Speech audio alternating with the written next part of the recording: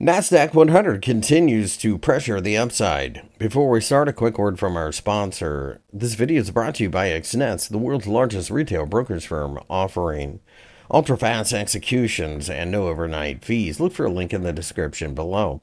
The NASDAQ 100 has been somewhat quiet during the early hours on Wednesday, which makes a lot of sense considering that we get both CPI and PPI numbers on Thursday and Friday.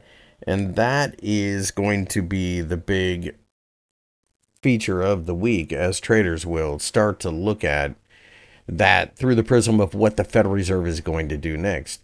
If that's going to be the main mover of the week, we could see a knee-jerk reaction, perhaps even to the downside, but I think that will end up being a buying opportunity. After all, it's obvious to me that the market is in an uptrend and it's going to stay there. If we break down from here, the 20,000 level is a massive support level, and that assumes that we get anywhere near there. I don't even think we do that. We have cleared the 20,500 level a bit, and now it's a question of whether or not we can truly break out to the upside. At that juncture, we could go to the 2,600 level and then possibly as high as 2,750.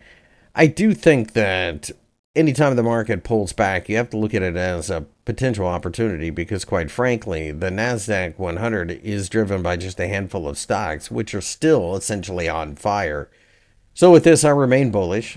I recognize that we may get the occasional pullback, but I also recognize that as a potential major opportunity.